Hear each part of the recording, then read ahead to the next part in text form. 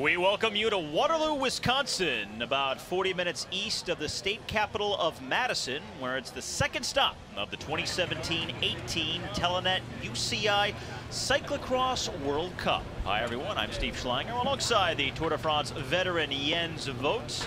Here are the current standings in the Telenet UCI Cyclo-cross World Cup. Mathieu van der Poel of the Netherlands won the opener last week in Iowa City. As a result, he is the World Cup leader coming into this second race of the campaign. And it is a hot one. Temperature around 90 degrees Fahrenheit. There is a breeze blowing, but the heat will be the biggest story of the day. And here is the front row, some of the top riders in the sport. Lars van der Haar of the Netherlands, one of 4 Dutch riders in the field here today. Michael van Torenhout of the very robust Belgian squad, 19 Belgians, more than any other country represented in the 58 rider field here today. Mathieu van der Poel, top rider in the sport right now after his win in Iowa City a week ago today. Corne van Kessel of the Netherlands and the Telenet Fidea team, always a factor here in the World Cup. That's why he's on the front row.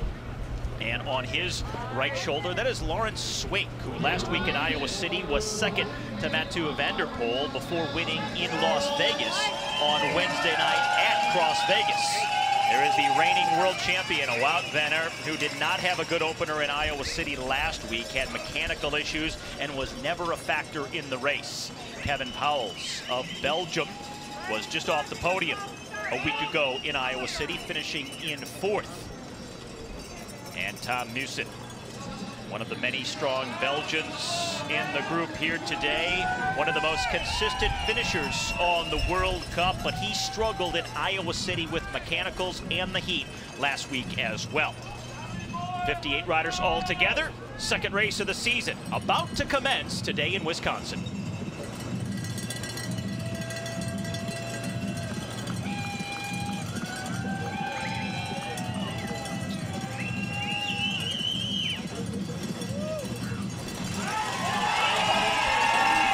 It's a very short opening straight by World Cup standards, uphill and then a right-hand turn coming very quickly. So the pole shot, which belongs to Mathieu van der Poel in the white, so critical, and already a crash.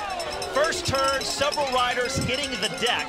Everybody wanting to be near the front for that turn that, as I mentioned, comes up so quickly, so critical to be near the front. And now van der Poel already has a gap here in the opening lap. That is Michael Boros of the Czech Republic checking his bike after going down. Well, how's that for a fast start, Jens Vogt? Yeah, that was a fast start indeed, and you can see he's already having like 2 bike lengths of an advantage, so he must have just started like a rocket. Let's hope he doesn't pay the price later for it, because this is not a 5-minute race, it's a 60-minute race. Let's take a look back at the crash at the first corner. Happened on the outside. It's kind of a ripple effect of it looked like he might have touched the wheel. I don't think he did slide out, I think he just touched somebody else's wheel. This is the Trek flyover, side of it painted like a barn, paying tribute to the state of Wisconsin and Trek's origins here as a company that began in the mid-70s. And just like last week in Iowa City, Mathieu van der Poel getting a healthy margin on the opening lap. This is exactly what he did last week at the Johnson County Fairgrounds in Iowa.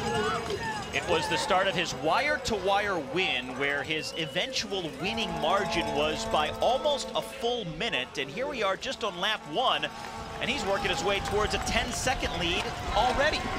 He did exactly the same thing 2 days ago on this circuit on, well, let's call it a test race they had, and he was winning it in a really convincing style. It was a race on Friday that was lower than a World Cup level competition, but still many of these same riders he's competing against today were in that race too, and he beat them all. And he's playing it safe as far as descent. See, he got the leg out to gain more balance. He's not trusting the ground here at all. The high line seems to be the better line through here. Riders taking various approaches, very tricky, treacherous, off-camber, high speed. And as we saw in the women's race, it was very slippery. A lot of women went out, some crashed into the barriers on that very descent. And now from the descent, immediately back uphill. And now this is the Segafredo run-up. And Vanderpool has to get off his bike and carry it up the hill, just too steep to ride. And have a look at the gap he already put in. It looked like it's close to 10 seconds within the first lap. That is very impressive. Or it's suicide. Let's see how that turns out. This climb, steep and dry, and maybe it's the dryness that's the bigger factor because it's getting silty, slippery, no grip for the riders, and that makes it very difficult to ride. And so as a result, we're seeing so many get off and carry. On the plus side, talking about dry conditions, we haven't seen too many bike changes. So I believe the riders, if they don't have a mechanical issue, there's no reason to change the bike on a course like this because the bike just never gets dirty or muddy. So they're gonna play it safe and save the energy. Oh, see, now some of them jump up here and some get off the bike. So it's a 50-50 here between the tactics they're gonna use. That was Quentin Herman's number 7 there. Last week on the podium in Iowa City, finishing 3rd. Here's our leader, Mathieu van der Poel. And he was talking about that race on Friday that he won here and also the practice rides yesterday, about how slippery it was becoming, how difficult it was to control his bike on various sections. And he would have to be very mindful and conservative here today. But not a lot of conservative riding so far to open up this kind of a gap. As you can see here, they don't even hesitate to get off the bike and run or jump. They just go, yeah, of course, I'm gonna stay on the bike and ride it. Pretty impressive skill, I must say.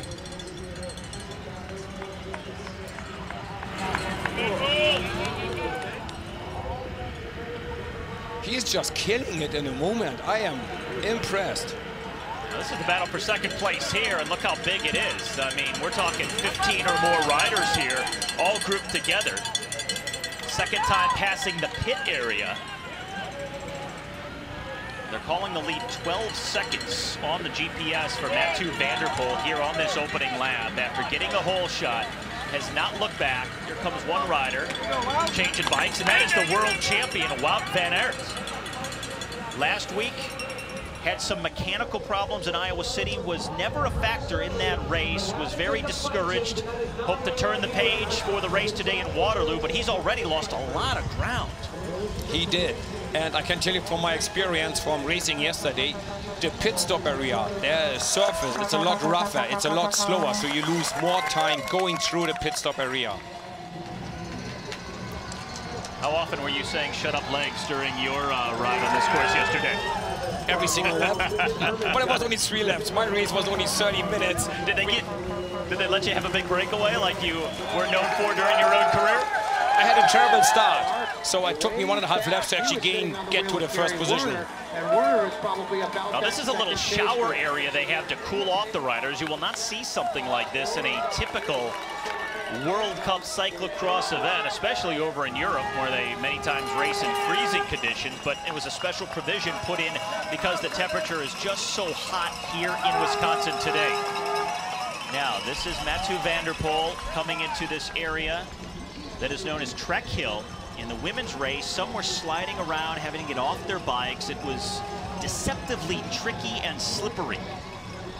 These are all the riders battling for second on the screen, led by Quentin Hermans.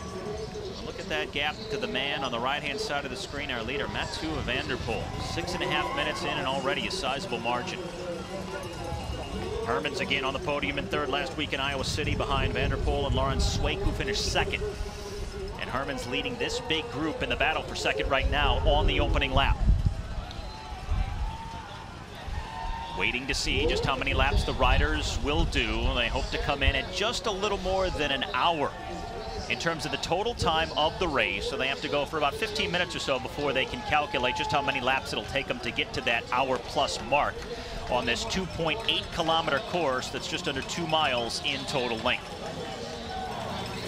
End of lap number 1, the leader by a long way is Mathieu van der Poel of the Netherlands. A replay from last week in Iowa City.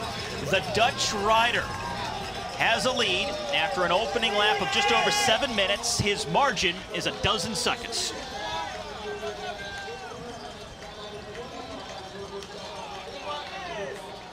Quentin Hermans leading that next group through in second place.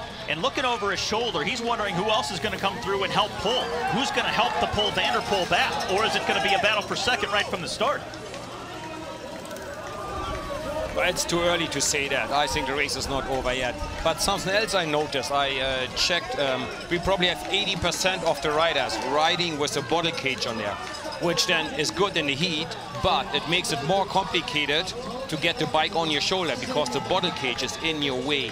But they probably sacrificed a little bit of comfort for the necessity to have actually some water with them because it is extremely hot here. Mathieu van der Poel already over the Trek flyover. He is adding to his margin. Another bike change in the pit here. It's like Lawrence Swake, who last week was second and who won at Cross Vegas on Wednesday. And at that Cross Vegas race out in the desert on Wednesday night, it was the Swake brothers finishing 1-2. Lawrence ahead of Dieter. So two Swakes in the top two. Not all of these riders made the long trip out to Las Vegas for that midweek event. Many stayed here in the Midwest to concentrate on this race this weekend. Cross Vegas was not a World Cup this year the way it was last year, so not as high a profile, so many riders choosing to remain in the Midwest as a result. Mathieu van der Poel, what a beast from the opening gun, opening up a huge lead. And right now, the battle for second is the only battle we have. It's a 21-second lead for Van der Poel over second place as he comes through this tricky descent, the off-camber descent down through the trees. Jens, how big of a surprise is this? I know Van der Poel did a similar thing last week in Iowa City, but how was he able to get away so quickly like this? I talked to people when he did like this little test race here, and they said, you know, I see in him a younger version of Peter Sagan. He's brilliant on the road, he's super brilliant out here. I think he just got the skill set, taking the corner just a little faster than everybody else. He accelerates, he got a lot of punch power, so he can just accelerate out of his corners quicker, and you can see him running up this hill already, and there's nobody else in the picture. The Segafredo run up. And number 20, Mathieu van der Poel, the first one up it. Nobody else has even started that run up yet.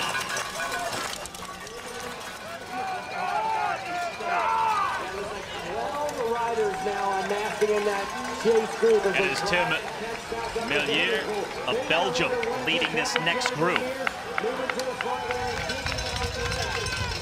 He's pushing the bike instead of carrying it. Either way, he's off the bike, but perhaps pushing saves a little more energy than carrying it. That's always a concern on a hot day. How much energy you have to use when you get off your bike. It'd be easier if you could ride it to save the energy, but it's just too slippery and steep and they can't do it. Another thing you have to pay attention to is your heart rate. In a hot condition like that, if your heart rate once is too high, it is very, very hard to bring it back down into the green level. So once you overcook it, then it's hard to come back from that. Yeah, that's the question with Mathieu van der Poel.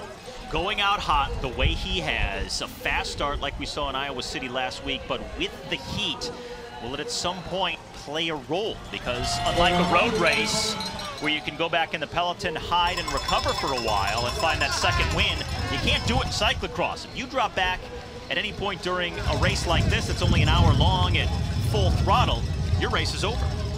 That's true, but I believe now that he got almost 30 seconds, 28 seconds, the latest information we have here, his advantage, he got time to play with now. So he can go from attack modus back into cruise modus and try to ride a little slower, a little more efficient, and save a little energy, recover a little, and hopefully for him, hang on to this position until the end of the race. He looks flawless. The way he jumps, the way he takes the corners, I'm just blown away by that. Is it more a case of other riders not wanting to chase so early, or that Van der Poel is so strong that they can't chase in the early going?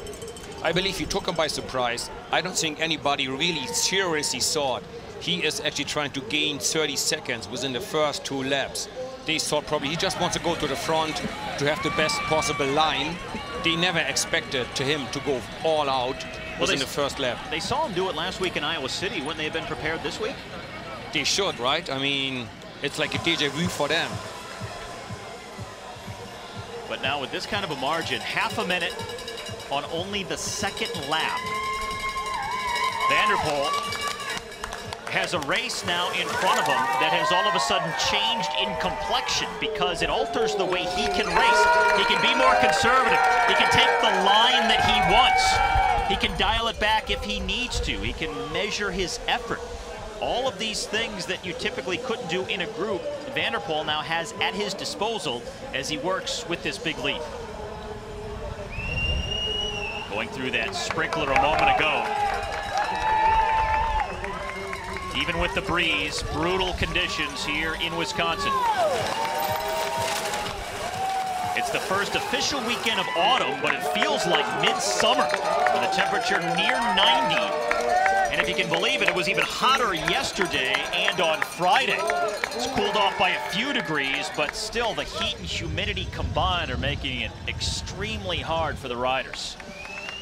Certainly not something they're used to on the bulk of the World Cup season that takes place in the fall and winter months over in Europe, where it can be freezing, snowing. I believe most of them, they came early enough to get adapted to the different time zone and the climate, so it shouldn't affect them too much. Oh my God, just look at the distance he put into them. Holy smokes, that is impressive. He won by almost a minute last week, and his lead right now on just the second lap is over half a minute. So we could see even a bigger finishing gap this week than we saw just 1 week ago. Well, some riders having to get off. Steep and slippery, having to dismount, push their bikes up. And now here is Mathieu Van der Poel. His lead swelling as he starts out on lap number 3 with a sizable advantage in Waterloo, Wisconsin. And the way he was sprinting across the line, it did not look like he is actually taking a conservative approach. He looked like he's still all in. And now somewhat of a gap opening up in the battle for second place that was so tight for a while. On the start of lap 3 of 9. We're there, the Belgian in second. Corne van Kessel comes across third. And Tornhout rounding out the top 5. Where's the world champion? I haven't seen him there. Now remember, after the bike change in the pit, he was well back.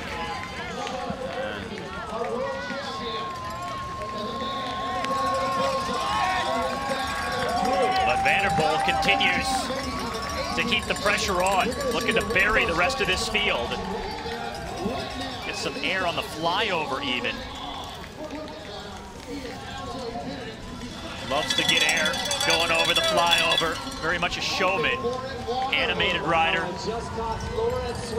If he can bury the field here in the opening laps, he could really throttle back later on. And maybe that's the thinking. I mean, as long as he doesn't have some kind of an issue, a mechanical, a crash, he's putting this one away early. Well, I guess he's also counting on the fact that maybe 1 or 2 gonna catch him. There's not a group of 10 riders gonna catching him. So maybe you see that? He is doing a little fun jump up there. He must be feeling so good still. Peter Sagan would be proud. Yes, absolutely. The now 3-time road world champion after his win earlier today in Norway. That was impressive, to say the least. Now this is also impressive. Mathieu Van der Poel from the opening gun, taking the lead and not looking back. And for a tricky section like this, he doesn't really have to worry. He can take the foot out, tripod, maintain the stability he needs, and not have to worry about speed and staying ahead of other riders. That's another good point, Steve. When you're by yourself, you can judge the effort you want to do. And especially like after this little hills and the running parts, you can jump on the bike and accelerate the way you want. If you're with a group, you have to follow the wheel ahead of you, and sometimes you have to go harder than you want to catch that bike again, to catch that rider again. So it is more efficient to be by yourself. Back to the Segafredo run-up after the brief section on pavement.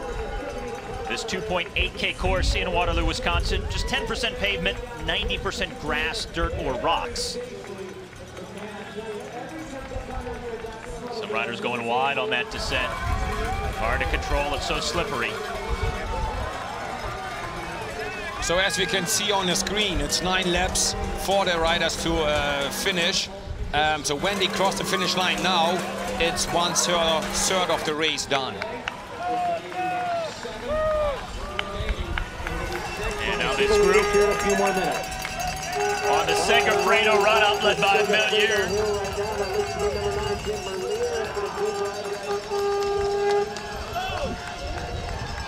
A few riders up, I think that might be David Blake out there. 7 Belgians in the top 10, but the race led by a Dutch rider and Mathieu van der Poel.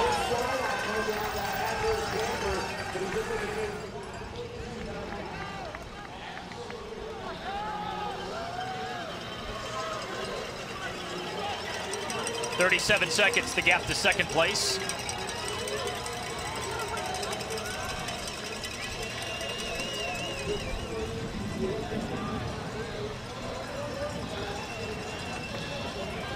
More riders now riding the logs, given the fact there's more gaps in the field now. It is the Trek factory off to the right.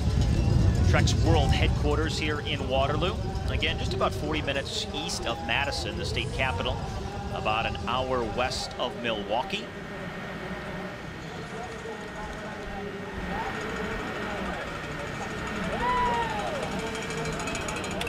Van der Poel with nobody in sight. Second time past the pit on this lap. They passed the pit twice in every lap. The other riders now in the fight for second place over the barriers.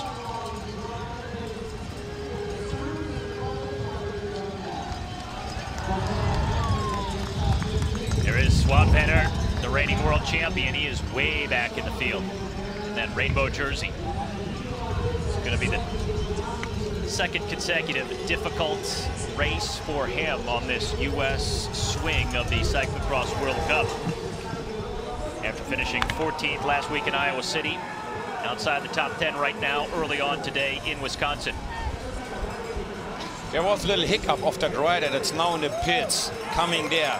Either he crashed into the barriers or he seemed to have a problem. The guy that's just coming there at the pits, he seemed to have a major issue. Lawrence Swake. We've already seen him in the pit once. This is the second time. Something wrong with his shoe now. Yeah, so he's got an issue with his shoe. The buckle on his shoe for Lawrence Swake has become a problem. And boy, oh boy, what a tough race this has turned into for him. 2 times in the pits, losing a lot of time. He was second last week in Iowa City, first on Wednesday in Las Vegas, but he's going to be well down in the standings today, conceding a lot of time here in the pits. Maybe just for the German champion coming past. Oh, look back at... Ah, there's a crash. See it back there? That's it. That explains. I almost did that 2 days ago, or yesterday, almost. So I know exactly the corner. So that'll cost Lawrence Swake. No issue for Mathieu van der Poel. At the very front of the race. These guys actually take an interesting line on this track hill there, the run-up. They go from the low, from the bottom, take a wide corner, and other people, like other racers, I've never seen it, taking that line. So the boys here, the men doing slightly different than the ladies or whatever anybody else does it. What's the advantage to that, do you think? I think they try to take some steepness out of the hill, try to get a bit of more momentum going, to get a little bit more speed going into the climb. And this will be the start of lap 4 coming up for the leader, Van der Poel. They show up from the bottom, out of the shade. We can't even see him anymore. And that I've never seen in any other race before in the whole weekend. 3 laps down for our leader, Mathieu van der Poel. And let's see where the lead stands as the next riders get set to come through. How much has it grown? 37 seconds at last check on the GPS. It's hovering a little bit, but he keeps adding 1 second, 2 seconds to it. So he's going to be close to 40 seconds when he is on the finish line, I believe.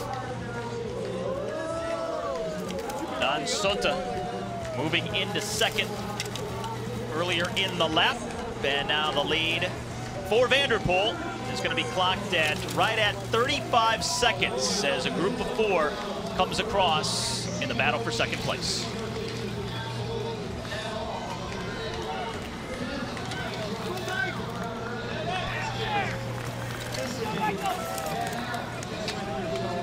Belgians. The world champion just passed the finish line, so he's gonna find it hard to even get a top 10 here. Doesn't seem to have the best day today, poor guy. He was 12th place, 51 seconds back when he started that most recent lap.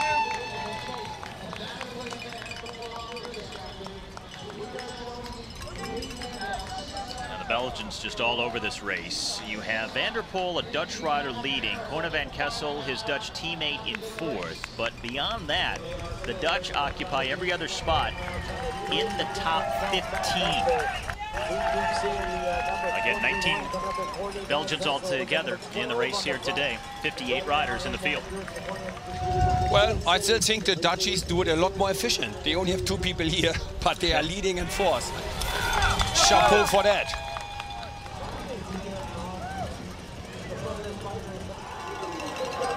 Now, the most interesting battle was for second place last week in Iowa City. Could be the case here today, although the chase group, this contingent of 4, starting to break up somewhat as we're back to our leader, Van der Poel. Kind of dragging the foot on the dirt there. And you see the gusting winds. It's been breezy all day long, but it seems like the wind is gusting more now here in the late afternoon hours. I would agree, Steve. I would agree. The wind's just getting a little stronger more. Or now, just getting a little stronger now.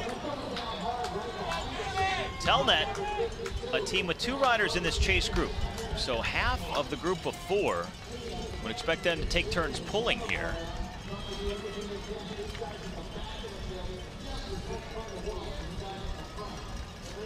These other riders certainly looking to the Telenet team to do the chasing, but one of the riders having somewhat of an issue there, getting close to the barriers, and Van der Poel continuing to ride away from them.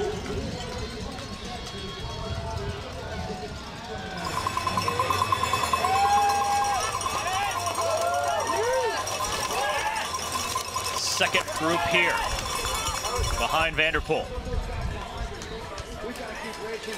Again, Sota, Merlier, Van Kessel, and then Torenhout are the riders in that second group. Over half a minute behind our leader.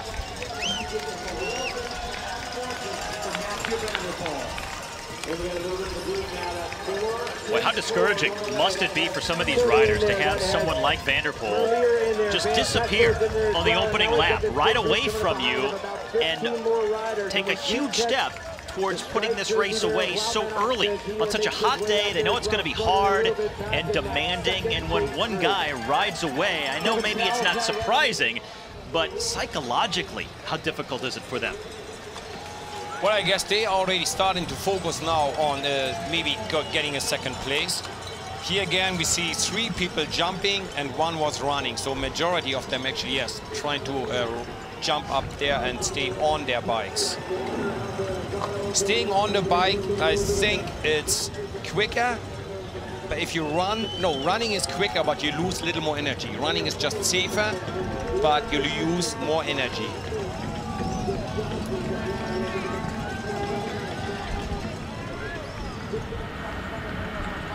Well, Mathieu Van der Poel, the 22-year-old, who was actually born in Antwerp, Belgium, but grew up in the Netherlands, no doubt has terrific form that he has brought over from his mountain bike season, because that just flows right into the start of the cyclocross season. But the cyclocross campaign is so long, the interesting thing from here on out is going to be how long can he hold this for.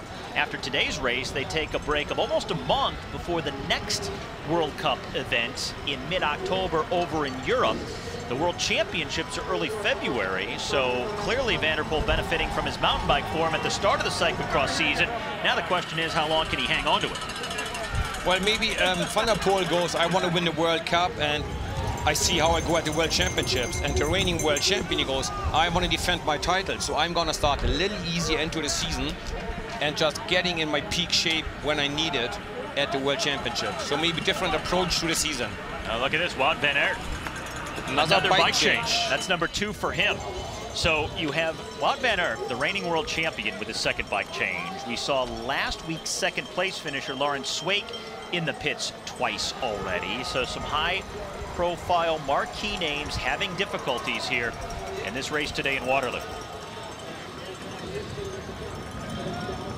Now there was a crash a moment ago. We'll take you back to it shortly. This man has not crashed. Our leader, Mathieu van der Poel, another perfect ride so far today in Wisconsin.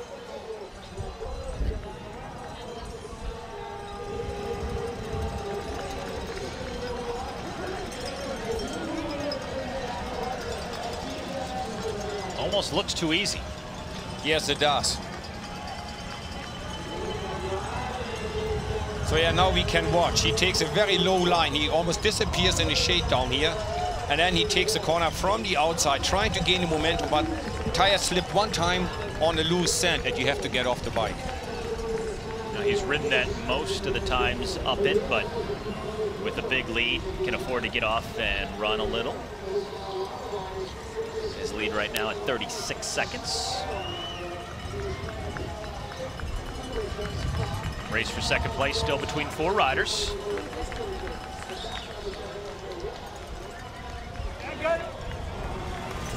And Mathieu van der Poel making this left-hand turn that takes him back to the start-finish area. Over halfway through the race now. There's the gap between the riders battling for second and the next group on the course. And Mathieu van der Poel hoping to add to his lead as he starts out on lap number 5.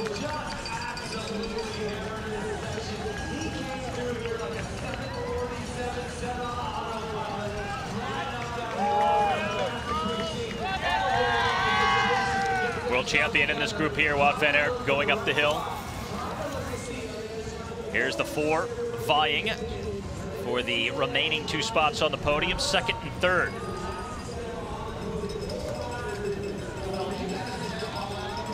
Always a Telenet rider at the front of this group doing the chasing. And Van der Poel's lead now 39 seconds. 4 laps in the bag already. I must say I'm impressed or surprised by the differences in time gaps here we see. I mean, they're all world-class athletes. I thought they would stay closer together for the first half of the race. But we see huge gaps already, little groups everywhere. And it's not even half of the race done yet. I'm surprised how hard they race.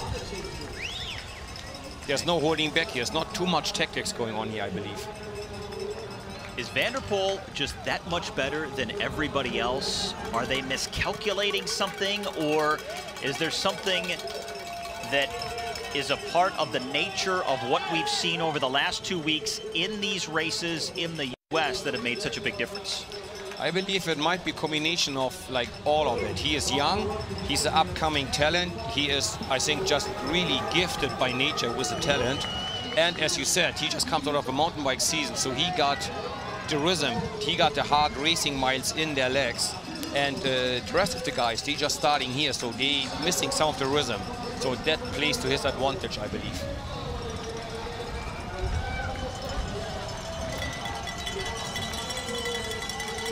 Rider coming out of the pit here. And Van der Poel once again onto the off-camber slippery descent. Taking the same line each and every time through there. And then back uphill. Lap 5 of 9 on the day, as they try to bring the men in with a total time of just over 1 hour.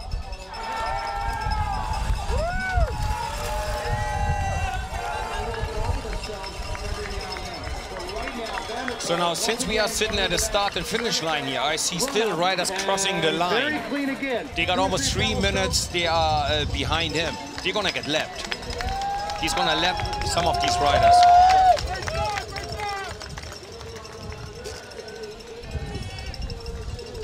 And riders that are that far back will be pulled off in order to keep the track clear. Yeah, let's hope that once he start lapping the other riders, that nobody gets caught behind somebody slower, that they show enough respect and get out of the way.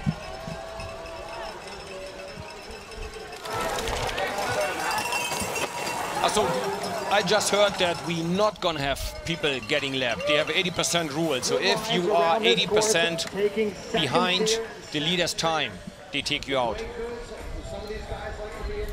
Segafredo run up. But all of these guys running behind in the overall. But it's still 4 of them, so they can share the work a little bit. Maybe it helps them in the end. Don't forget, we just have done half of it. 2 riders in that group of 4 from Telenet, and they're both at the front now. This is the next group behind them. That includes Wout van Aert, the world champion.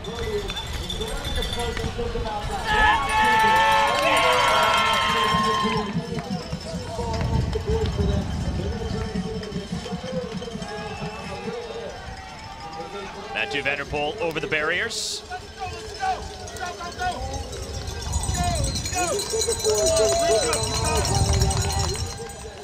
Now, because of the technical nature of this course, a lot of turns just like this in an open field, Van der Poel will always get a sense of where everybody else is behind him. He will always have to turn around. He'll be able to look over to the side either way and oftentimes see where the others are.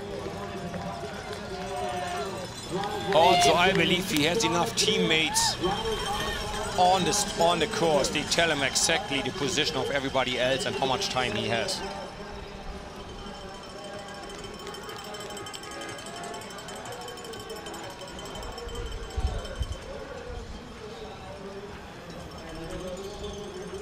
He's so good through the turns, in the run-up, on some of the descents. His technique has been virtually flawless.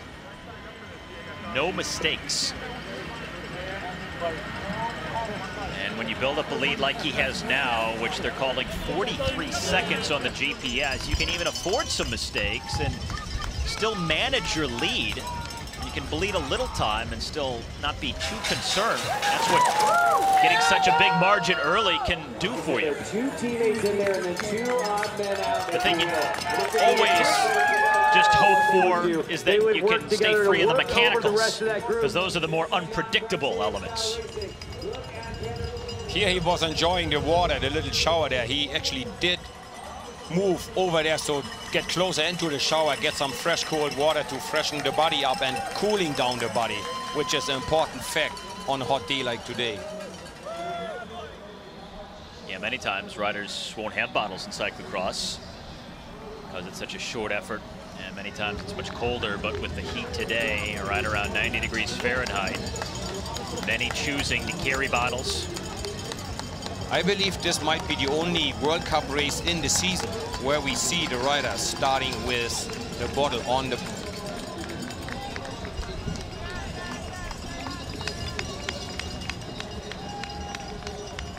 Other riders going through the shower, which is again an unusual feature that's just put in for today because of the heat. Won't see that anywhere else. Back to Van der Poel at the front. More like an exhibition for him these last 2 weeks than an actual competition.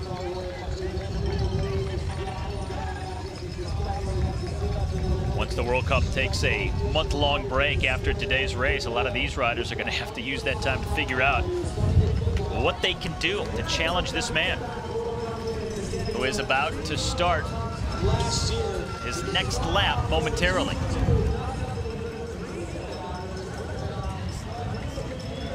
Mathieu van der Poel, his lead ballooning in Waterloo, Wisconsin, starts out on his next lap on the way to what should be his 2nd consecutive World Cup win.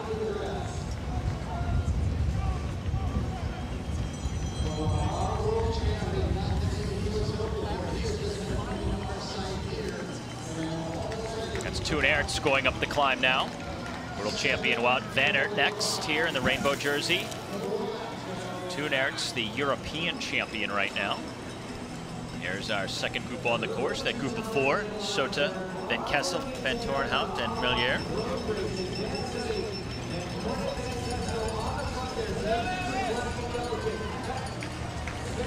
well behind this man, Mathieu van der Poel.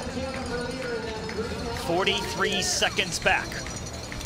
And he's still not slowing down. Look at the power in him.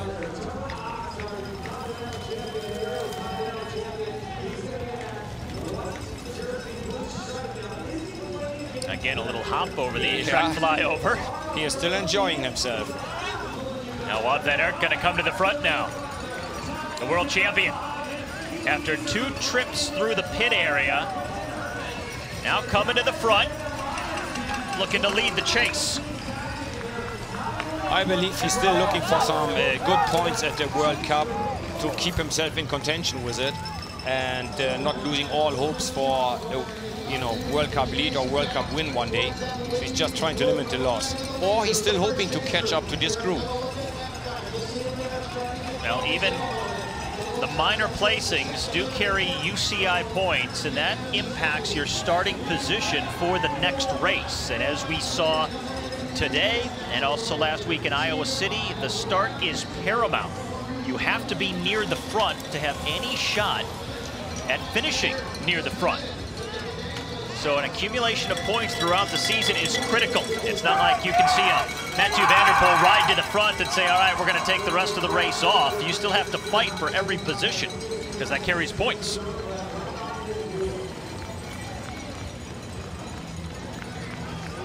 Altogether, it's the top 20 places that will offer points. But that could still be several minutes down. So the fight can be intense, not just at the front of the race, but down through the field.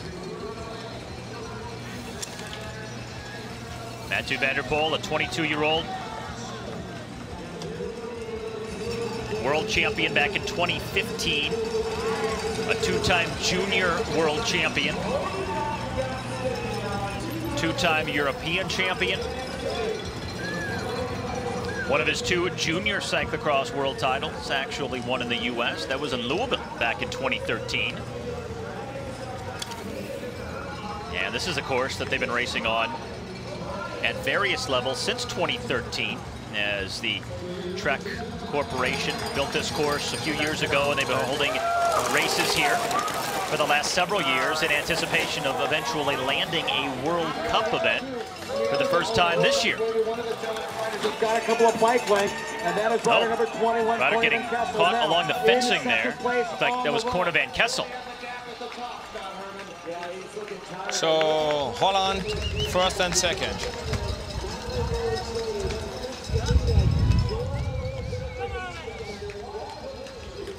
This is Van Kessel again at that little fencing area.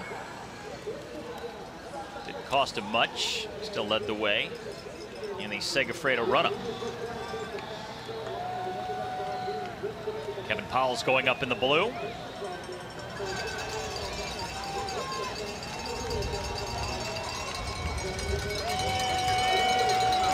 So the formula is pretty simple for van der Poel out front, but with the 4 guys that are still battling for second place, what are they thinking at this point? Over halfway through the race, what's the calculus in their minds about how they're going to pull off the podium position? Yeah, I believe they need a minor miracle to catch this rider, our leader here, Van der Poel. So they're gonna settle for second place, and now I think they start making some plans of how they're gonna secure a spot on the podium.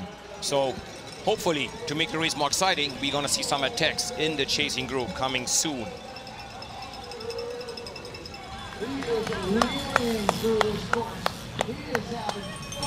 Three of those riders in that group of 4 are Belgians. By the way, Jeremy Powers, one of the top American riders, has pulled out of the race.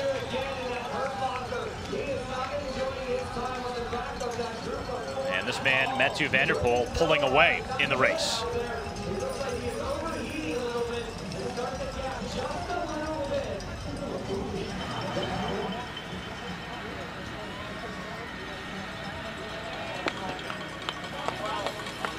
All right, Lions, let's go! Now, not much change these last couple of laps. Still van der Poel with the sizable lead at the front. Group of 4, the second contingent on the course. and they really haven't split up too much. The biggest change has come back here with Wout van Aert leading the third group. Toon Aerts, the rider right behind him. So you have the world champion in Wout van Aert, the European champion in Toon Aerts. And they are pacing that third group on the course that is now starting to come apart somewhat. Wout van Aert, though, looking stronger. And things seem to be going better for him now as this race has progressed. Remember, 2 trips through the pit earlier really cost him. On this corner, I noticed our leader here, Van der Poel, he is the only one taking the one leg out of the one short of the pedal. Probably gives him more balance. He is almost the only one in the whole race. He does it every lap, so I think for him it's just the fastest way to go around the corner. The back wheel is sliding around the corner, his leg on the inside of the corner is out of the pedal to give him more stability. And I don't think anybody else does it like him. Just kind of letting the bike slide, taking the turn. Just letting it happen, letting the bike do the leading.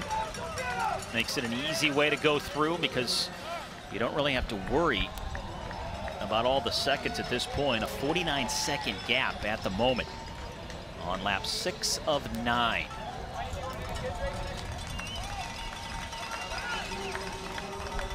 And the next lap about to commence for Mathieu van der Poel.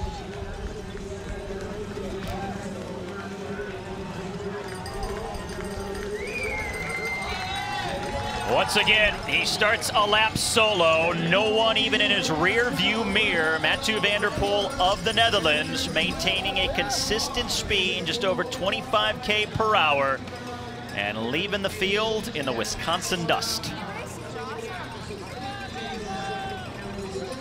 I believe it's fair to say he's going to win again with more than a minute of advantage. He's already at 50 seconds, 3 laps to go. So about, what, 15 minutes maybe. And yeah, that's enough time for him to actually gain enough time. So he's going to win with another minute of advantage. 3 laps remaining for all these riders. Van der Poel, the first to start the final 3. And now our second group, with nobody really taking a big dig. And now Soda, Van Kessel, Van Torenhout, and Merlier start the first of the final 3 laps. Trek flyover for Van der Poel. More straightforward this time. Maybe the heat and the fatigue starting to set in. No little hop over the top of the flyover.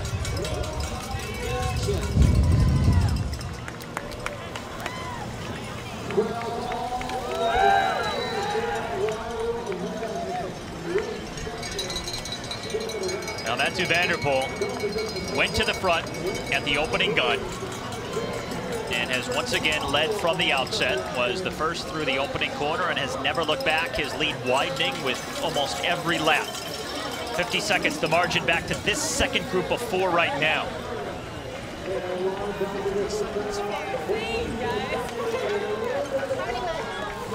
This group starting to accelerate a little bit more, it seems.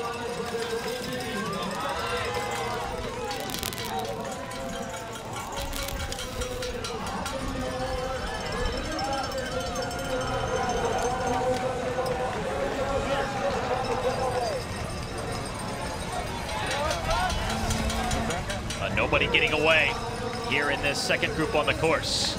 Mathieu van der Poel on a little uphill after the descent.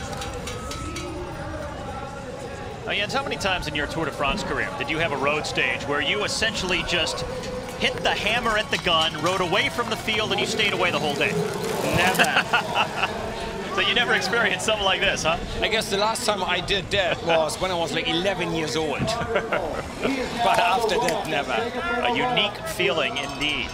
And it's impressive. I mean, he's hanging on to it and he's not slowing down. He's still looking strong, flawless. He doesn't do any mistakes in terms of, you know, jumping over obstacles, getting on and off the bike. He is still absolutely perfect. He's still in control. And speaking of road racing, as these next 4 deal with the descent, Van der Poel has some experience on the road and has shown his versatility as a cyclist already at the age of 22. We've documented his cyclocross achievements, but as he has turned to road, earlier this season, he won a stage at the Tour of Belgium, won stage 2 against some pretty high-profile riders. Yes, I believe he did beat a certain Philippe Gilbert. And I think it's fair to say that Philippe Gilbert is not the worst rider in the world. There's the chasing group on the track run-up. Still all 4 of them together, but it does look like they go a little faster. Pardon me, it was a Segafredo run-up. Now for Van der Poel, he actually won 3 different times on the road this season. And much of the big speculation in the Belgian media is about Van der Poel and Wout van Aert turning their attention full-time to road racing because there's more money in the sport and more prestige for certain races. So will they, sooner rather than later, go over to the road full-time and leave cyclocross behind? Well, I had the chance to have breakfast with his manager, Jan, this morning, and we talked about exactly that. But I believe it was a private conversation, so I don't think I'm allowed to actually tell everybody. Oh, you're just going to tease us? Well, oh. Yes, actually, yes, that's what I'm going to do. Well, what do you think the smart move would be, in your mind? I would try to become world champion one more time here. Because he's obviously in really good shape. I would try to actually be the best you can be at this sport. Well, and then let's see how far you can go at some other sport. How hard would it be to split his time? Do some cyclocross races, maybe just the World Championships, but spend more of your time on the road? It seemed to work, or did work for a while, for Stinek Stuber. He was racing full gas in the classic season, still becoming twice world champion in cyclocross. But it's both of them are hard sports, seasons are long, you have no break in between, so you risk to burn out your body at the age of 25 if you want too much. And think about the road cycling season by itself is so long, from January all the way through October. And it also requires a different type of rider, these two sports. You gotta be strong, athletic, and punchy to be good in this sport, because it's 1 hour. You don't need any bicep or any shoulder, any muscles on your upper body as a road cyclist, because you just have to be as skinny as you can be to be a good road cyclist. So it's different type of body needed. So it's hard to split it up.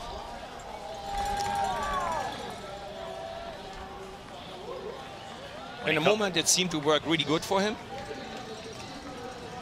Well, he is clearly dominating at the outset of this World Cup campaign through the first 2 races in the U.S.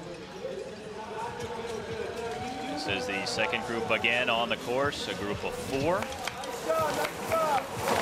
Not gaining any ground, but this group also not splitting up yet. As that contest for the final 2 spots on the podium is yet to really take shape. And where he walked up last time, Wout van Aert rides up that little climb this time through.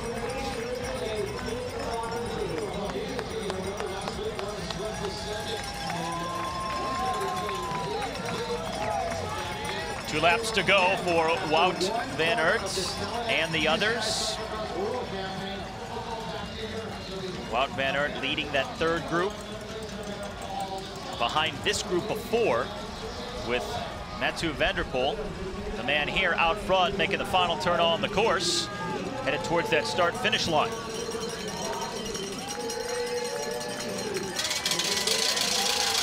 His lead growing.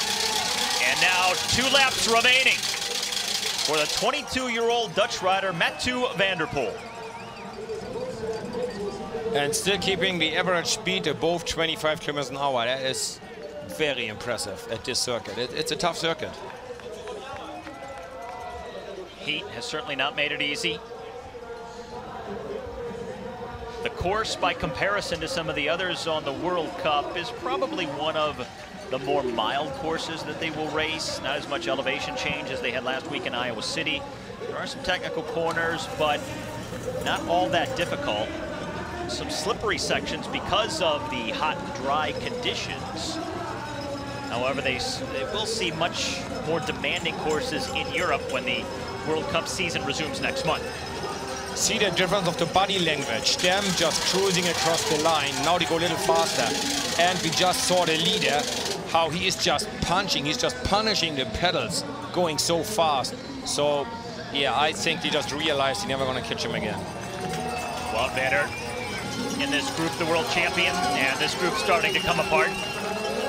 The second group just rode through 55 seconds behind Van der Poel, and the Wout van Aert group over a minute down. Not a good day for the other two podium placers from last week in Iowa City. Laurens Sweeck, who was second last week in Iowa, has been to the pit twice. He's crashed. He's well down in the standings. Quentin Hermans, who was third last week in Iowa, he's over a minute down, in 9th place at the moment.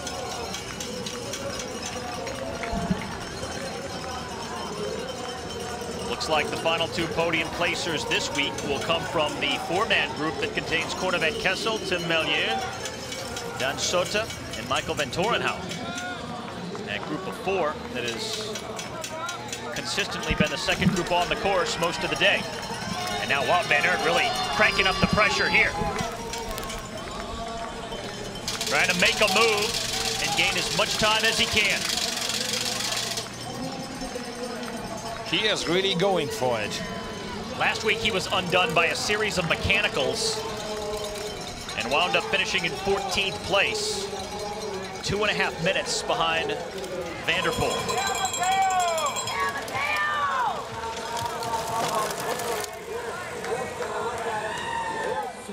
Now the American champ, Stephen Hyde, just started his 8th lap, coming through over a minute down. Segafredo run-up for the leader, Van der Poel.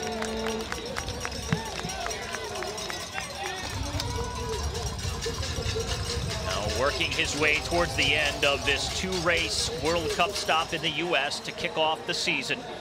The 2017-18 Telenet UCI Cyclo-cross World Cup beginning a week ago today in Iowa City. And then coming here to Waterloo, Wisconsin, 40 minutes northeast of Madison. And coming here for a World Cup for the first time ever at the Trek Bicycle Company's world headquarters. It's a campus that has been staging cyclocross racing for several years, but this is the first time it's ever been designated a World Cup race. And they hope it's the first of many. And good crowds each of these two opening weekends in the American Midwest. Despite hot conditions at both locations, in the 80s last week in Iowa and close to 90 today in Wisconsin.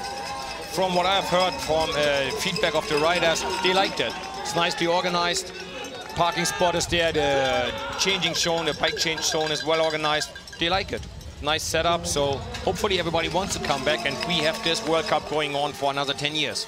Yeah, they like to hold the first two races of the World Cup season in the U.S. You don't know until they come out with the calendar for the next year exactly who's going to get those two, but this race here in Waterloo has been a big success in its first year, so things you would think look good for their future. How about the future of our second group on the course? This contingent of four, and it is still almost a minute behind our leader. Oh, there Messi goes first bike change, I think, if I remember right. It's his first bike change. Yep, first time in the pit for Mathieu van der Poel. Got a fresh bottle on there too. That's, I think, maybe the only reason they got a fresh water bottle, because in cyclocross actually it is forbidden or outside the rules to grab a drink from somebody outside. You can have a fresh bottle on your bike, and I think see how he's cooling his body down, pouring cold water over his head. That's probably the main reason why he went into the pits.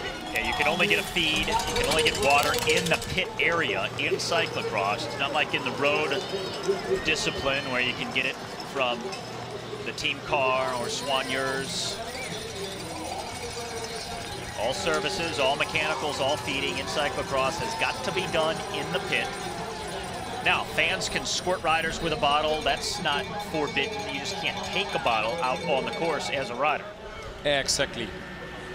So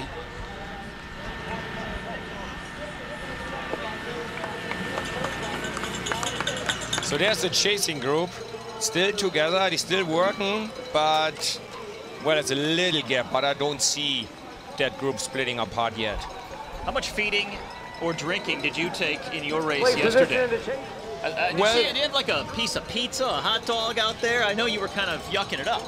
I did start without a bottle because the professionals told me the first thing you need to drop is the bottle cage. Okay. But I actually did stop to take 2 times a beer from a spectator. But my race was outside the UCI. It was not the official UCI race. It was not sanctioned. Yes, I could do whatever I want. So I stopped, let 2 people pass me and finished a nice 3rd place. I figured, you know what? I don't need to win here. So I stopped, take 2 beers with the spectators and finished 3rd. Hey, fantastic day. On a hot day, you gotta hydrate with the lager in Wisconsin. Absolutely. You get a beer shower like they have out here with the water today, did you? That would be quite a novelty. We should mention that for next year. That's more of an Alpe d'Huez type of setting. And just saw the leader coming through. He's still riding up that steep, hard climb. The last one, the Track Factory Hill, he's still riding up there, so he must still feeling good and strong. Still smooth on his bike. He's doing like a flawless performance here. He'll get the bell for 1 lap to go next time through.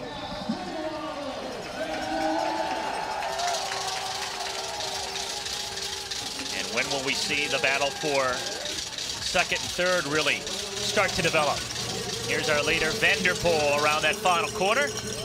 Bells will be ringing, and the final lap will commence momentarily.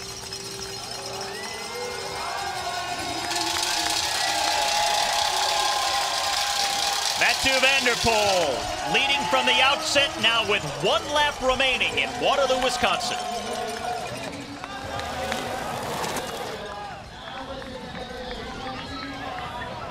Thomas, catch up!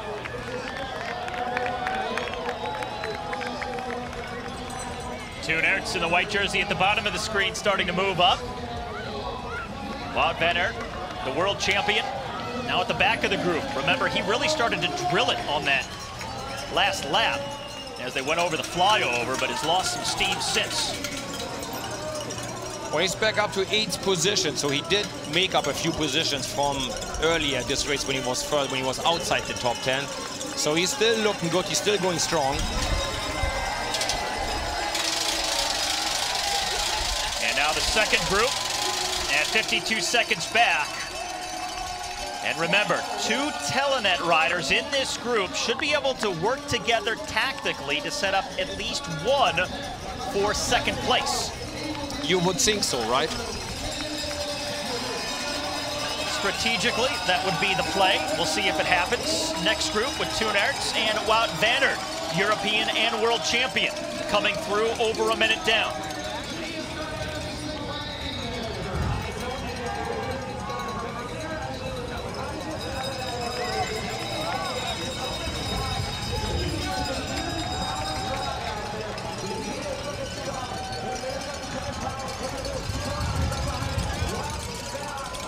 Now Telenet at the front of this 2nd group, starting to lift the pace. This is what you would expect on the final lap. Oh, you can see this group here in full fly. They even like hit some air on the top of that flyover there. They almost like got both wheels in the air. They got so much speed. They're really going for it here. Corner Van Kessel leading the way at the front of the group. Van Torenhout at the back.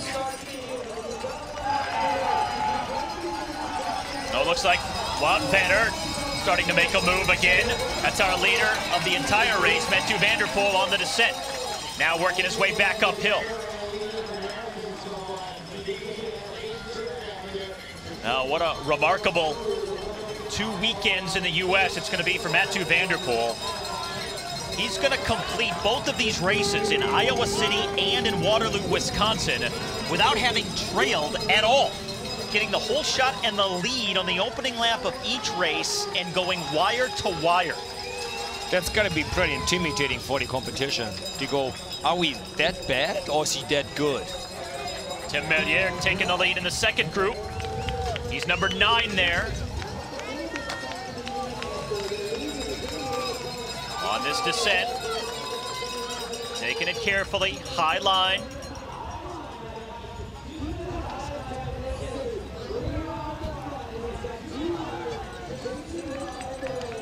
Race for second and third right here in this group of four. The final two spots in the podium will be taken up by half of this group. Top step, not in doubt. It belongs to that man. With a Dutch fan riding alongside. For the better part of the last run up for the 2 or 3 final laps. time for our second group out there. It looks like these four riders are almost at the same level. Nobody is able to just, get out of this group or drop the others. So it might come down to a little sprint out of this group for the remaining 2 spots on the podium.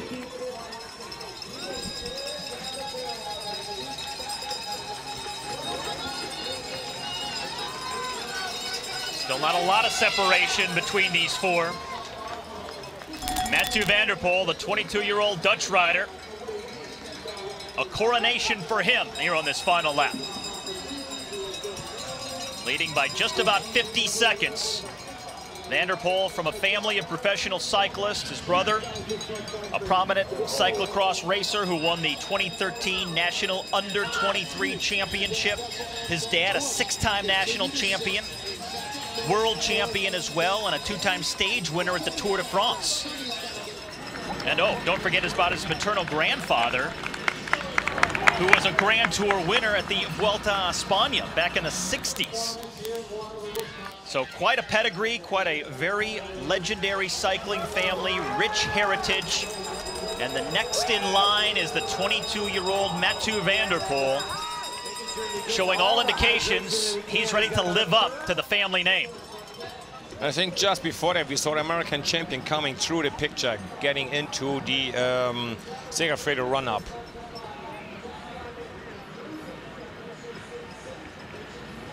Now the 2 Telenet riders leading the way at the front of the second group. Again, trying to strategically play the tactical game to get both riders on the podium, but at least get second place on this final lap.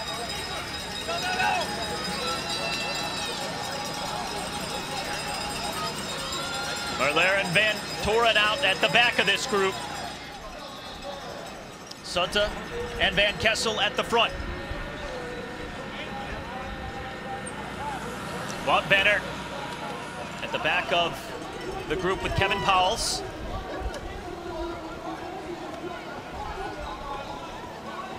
And through the shower for the final time, Mathieu van der Poel. World champion from 2015. 2-time junior world champion. Stage winner on the road at the Tour of Belgium this year. And he's going to be a World Cup winner at the Telenet UCI Cyclo-cross World Cup for the 2nd week in a row. After capturing last week's event in Iowa City, just about ready to put the finishing touches on the first ever World Cup race in Waterloo, Wisconsin. And now they're opening up the attacks on the pavement in the battle for second place. It looks like Van Toren now. Sota and Van Kessel trying to distance Merlier and Van Torenhout.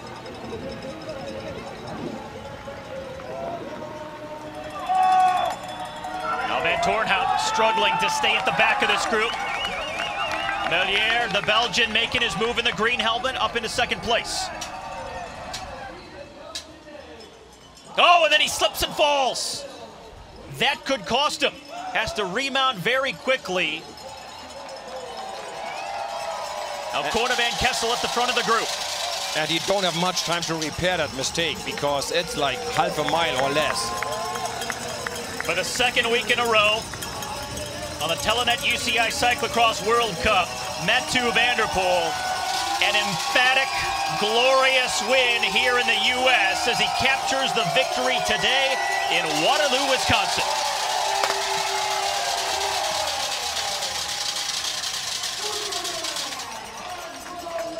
And now the race for the final 2 spots on the podium as the confetti flies at the finish. Van Kessel ahead of Merlier, Sota, and Van Torenhout. The Telenet team occupying the first 2 spots out of this group. Merlier has been dropped, Van Torenhout fading. It's going to be the 2 Telenet riders on the podium today. Van Kessel and Sota from the Netherlands and Belgium take second and third. Van Torenhout falling off the pace with Merlier late. World champion Wout van Aert made up some ground late in the closing laps. He finishes within a minute in 7th place. And there's the European champion who also gets a top 10 Toon Aerts at exactly 1 minute behind our winner, Mathieu van der Poel. Quinten Hermans just crossing over as well. Last week he was on the podium in 3rd in Iowa. Wout van Aert absolutely spent.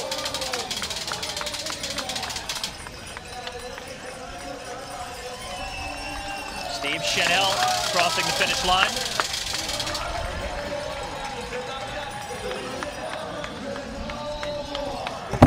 This race just about an hour and 7 minutes. And guys drained and falling over, lying on their backs at the finish because of the demanding conditions.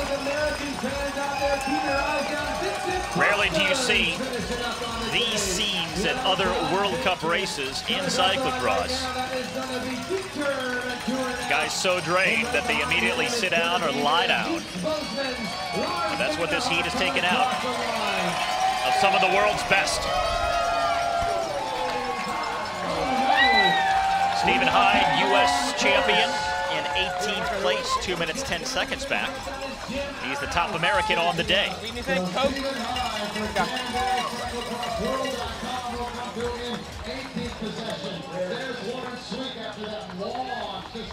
So Stephen Hyde, by finishing inside the top 20, will get UCI points that'll help in his start position for the next race, which will be in mid-October over in Europe.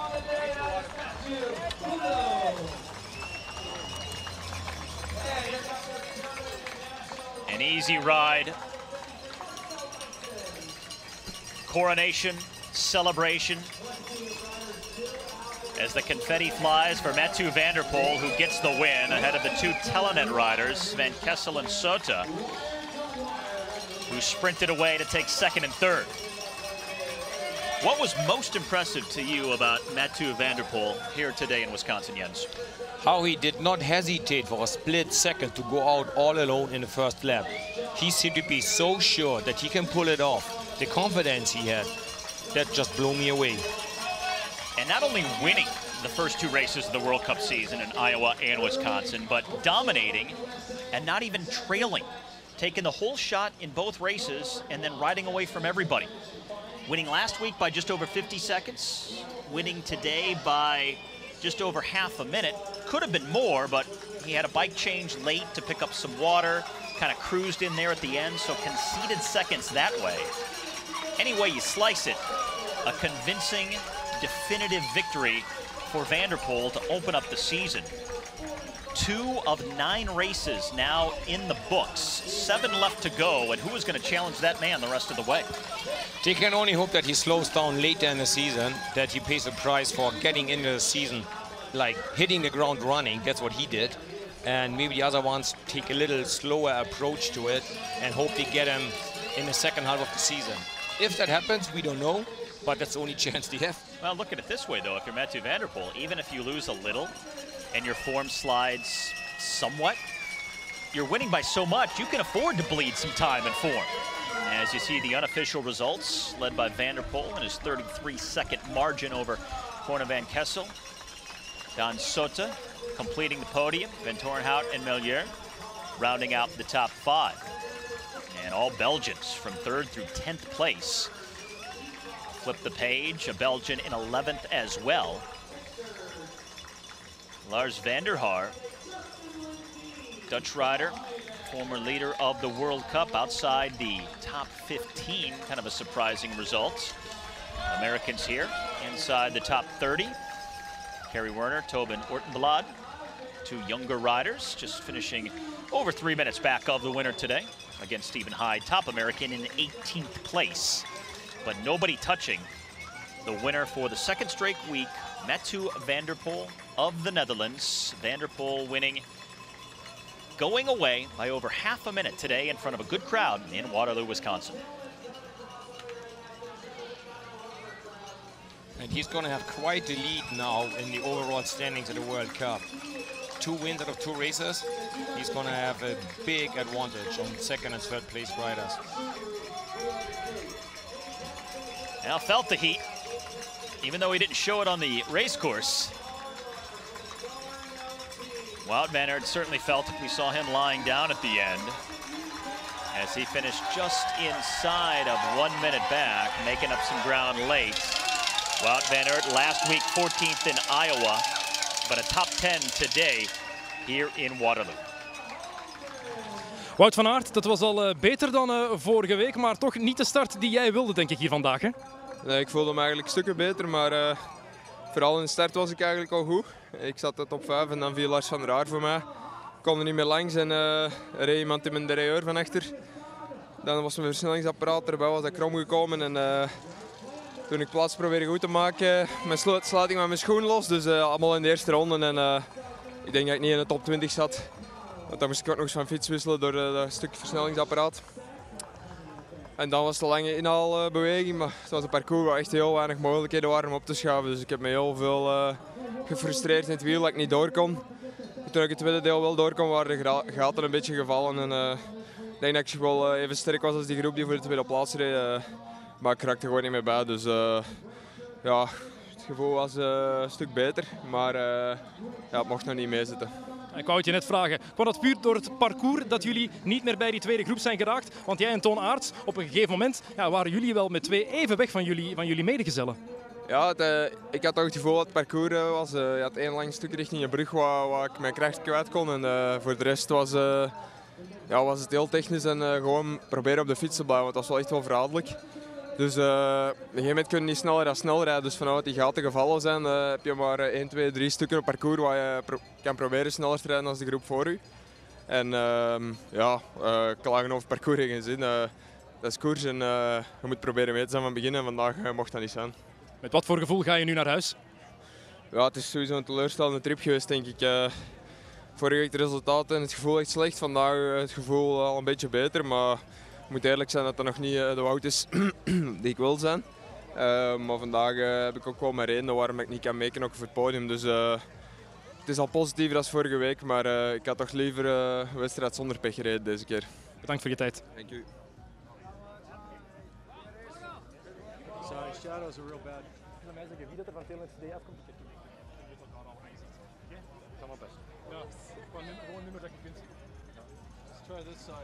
So the standings now in the Telenet UCI Cyclo-cross World Cup. It's a lead of 50 points for Mathieu van der Poel with wins in each of the first 2 races. He leads the 2 Belgians, Van Toornhout and Pauwels.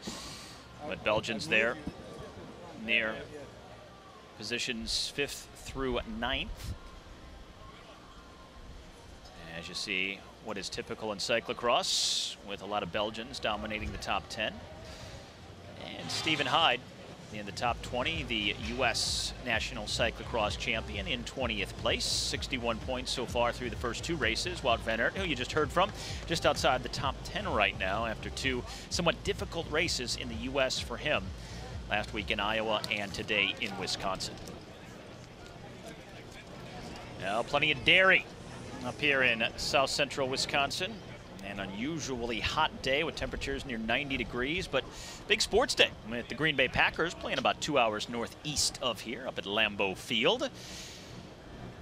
And a terrific property here at the Trek Cycling World headquarters. This course built right out in back of the actual building. And a great crowd out for this second World Cup race of this season, first ever World Cup race at this venue, and maybe one of many to come. And the culmination of a big cyclocross weekend. They held other races beginning Friday, continuing yesterday, and then wrapping up with the World Cup events today. I know you've been here all weekend, Jens, and been a huge festival atmosphere, a lot of good racing, a lot of fans who are out here today watching, participating earlier in the week over the last few days. And we'll talk more about that in a moment, but Mathieu van der Poel gets the win today. And now we hear from the 2-time winner already on the World Cup this season. Mathieu van der Poel, het was niet je plan om er in de eerste ronde van door te gaan, zei je voor de cross. En dan doe je het toch. Ja, ik zei het. Ik maak nooit eigenlijk een plan van tevoren, maar ik was weer heel goed weg. En ik werkte al van in het begin dat ik mijn eigen heel sterk voelde. En ja, ik kreeg ook gelijk een gatje. Ik weet niet of er achter mij iets gebeurd is of niet, maar ja, ik kreeg gelijk een gat. En ik heb vanaf ronde 1 eigenlijk mijn ding kunnen doen. Ik denk zeker niet dat dat een nadeel was op dit parcours, omdat het was toch heel verraderlijk en heel glad op sommige plekken. Hoe verklaar jij het klassenverschil voorlopig tussen jou en al de rest? Goh, geen idee.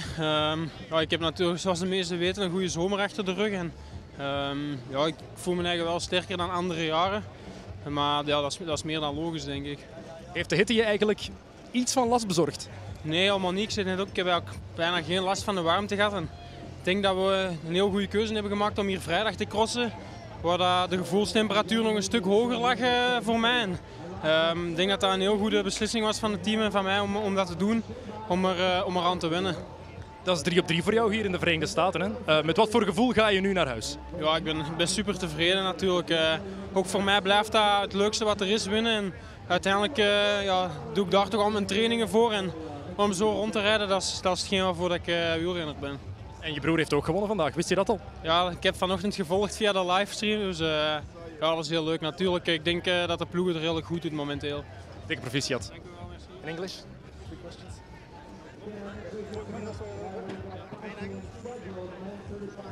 Even hetzelfde meteen doen. Mathieu van der Poel, first lap and off you were. How can you explain that? I can't. I think I had a really good start and the course was really tricky and I think it wasn't a disadvantage to be at the front on my own and I could do my own thing, choose my own lines and I think that was my strength today. It was hot today, but did the heat even bother you at all? No, I think we made a good decision with the team and myself to race on Friday. I think the temperature was even higher then and I was really good adapted today and yeah, no, I think we had also good preparation with all the ice we had and I think yeah, we did a good job to protect myself from the heat. Congratulations, thank you.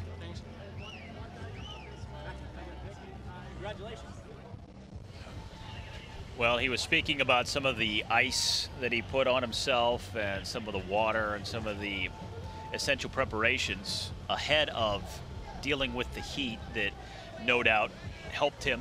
But even he was at a loss for words to explain how he gets away from everybody else on the first lap and doesn't look back. It was impressive indeed, and yeah, he never looked back once. You know, he seemed to like knew, okay, I dropped them. I don't even need to look back to them. So that was really impressive. And I mean, it was a good field. You know, we had the reigning world champion here, and nobody had a recipe to beat him. His fellow Dutch rider Koen van Kessel won the sprint for second place as he finishes behind Mathieu van der Poel, and now here is Van Kessel near the finish. Meneer Van Kessel, wat valt er te doen tegen Mathieu van der Poel als hij zo begint? Heel weinig, denk ik. Vandaag had ik het goede wiel direct te pakken in de start. En er was eigenlijk vrij weinig aan te doen. Ik probeerde mijn eigen tempo te rijden en niet op te blazen, omdat ik de vrijdag wel wat gedaan had. En ik denk dat ik daar goed in geslaagd ben, door een tweede plaats uit de brand te slepen. En ja, er valt niet veel tegen te doen, denk ik. Is het dan ontmoedigend voor jou als renner als je meteen weet van ja, die gaan we niet meer terugzien? Je moet gewoon op een andere manier koersen. Als je weet dat hij direct wegrijdt, ja, moet je gewoon rijden voor de tweede plaats. En, dat is misschien niet de goede instelling, maar dat is wel de instelling om zo hoog mogelijk te geraken in de wedstrijd. Wel de tweede plaats hier op het parcours van Trek. Dan moet je met een positief gevoel terug naar huis gaan, veronderstel ik. Ja, zeker. Het is een hele goede afsluiter. We worden hier heel goed ontvangen. We kunnen hier in de werkplaats van Trek ons ding doen. De hele dag cool zitten en ja, we worden hier goed verzorgd. De ploeg had in het begin in de eerste bocht al wat pech. En dan hebben jullie met twee de eer hoog gehouden. Hè. Dat moet ook mooi zijn voor de ploeg dat jullie daarvoor zorgen dat jullie het podium eigenlijk vervolledigen. Ja, dat denk ik wel. Zeker hier, omdat hij bij Trek is, dat we deze wereldbeker met 2 en 3 op het podium kunnen staan, is zeer mooi. En Quinten die viel direct, of Lars die viel direct in de eerste bocht en Quinten viel een ronde later in dezelfde bocht op dezelfde manier. En ja, dan weten we eigenlijk wel dat het heel glad is. En ondanks de droogte, het gras waarschuwt niet en het schuift ineens. Heb je last gehad van die hitte hier? Ja, we stonden op 3 posten, denk ik, stonden ze met water over ons te gooien. En dat deed wel elke punt deed hij wel terug deugd om daar te passeren. Ik was gestart met een ringbus, maar die was ik voor de eerste post al kwijt. Hartelijk bedankt en nog eens dikke proficiat.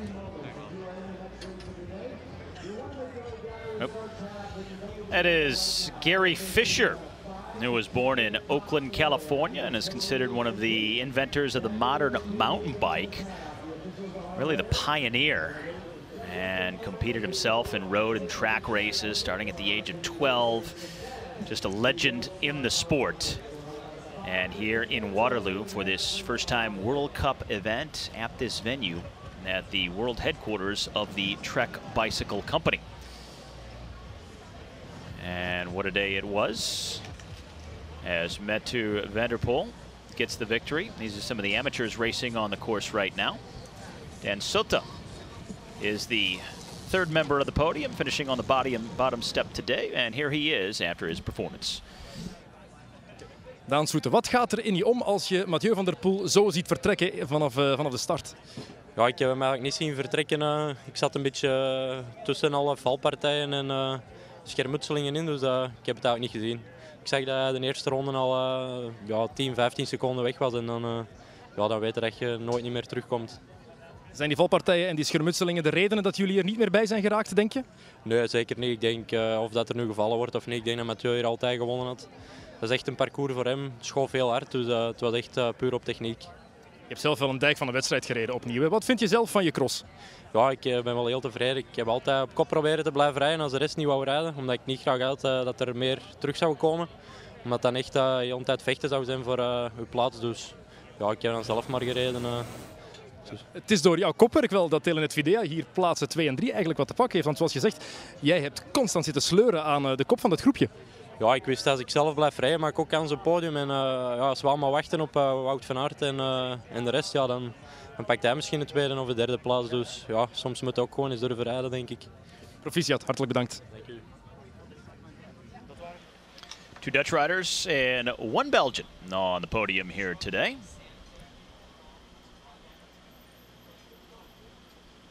As the fans still milling around somewhat, and what a weekend it was for them to come out. Despite the heat, sunny conditions, no real other competition in terms of nearby athletics. I did mention that the Packers are playing today 2 hours northeast of here, but the biggest other attraction in this area is Wisconsin Badger football, but they were idle this week. They had a bye, so no football weekend to contend with. So even though Madison is just about a 20-minute drive away from here, Madtown, as they call it, the Badgers were not competing with the cyclocross, and that gave this event an opportunity to have the stage all to itself, and boy, did they take advantage. Perhaps thinking that maybe a world championship would come here someday, and they are starting to lay the foundation here at the Trek World Headquarters, and starting with their very first World Cup event, a rousing success this weekend in South Central Wisconsin. As the podium ceremony gets set to commence here near the finish of the race.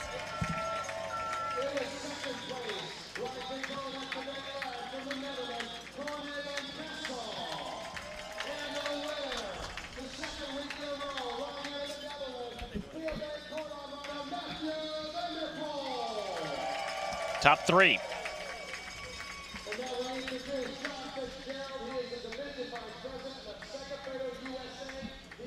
Now, Jens, they have about a month off before the World Cup resumes in Europe in mid-October. So that's plenty of time for other riders to regroup, focus on what they can do to try and get to Mathieu van der Poel. But there's a lot of time, but maybe not a lot of options. That's the thing. It is not enough options for them, because the way Mathieu looks, he is just superior everywhere. Bike handling, he's just stronger, faster, better skills, faster on the downhills. So I don't even know where the other one should start to actually reduce the gap they have towards him. He's just in his own league in a moment, clearly. That is the World Cup leaders jersey he's putting on now. Many of these riders departing pretty quickly to head back to Europe because there is some other racing, not World Cup competition, but other prestigious cyclocross racing to be done in the coming weeks. It's almost like a second league they have there in Belgium, and they take it serious. It's important for every Belgian rider to be there and be part of it. Now the Dutch national anthem.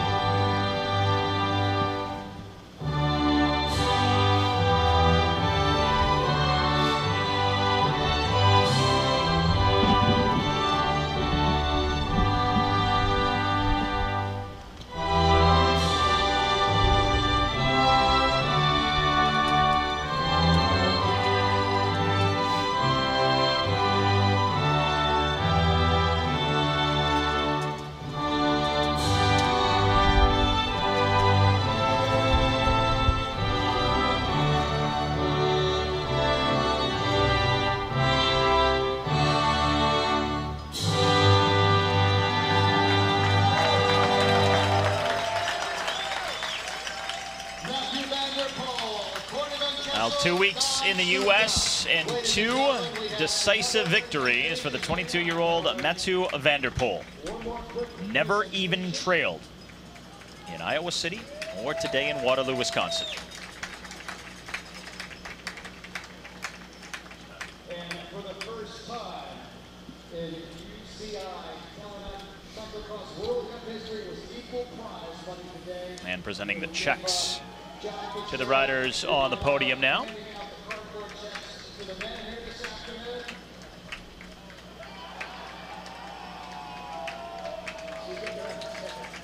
Equal prize money for the first time for the women and the men this weekend in Waterloo. And a Wisconsin Badger hockey jersey on top of it. The Badgers playing in nearby Madison at the Kohl Center. One of the most popular draws, always very well attended during the winter months. And now there is the reigning women's world champion and the Victoria Sanikant, who won here earlier today in the ladies event. And Wisconsin also has a women's team in Badger hockey, so she gets the jersey as well.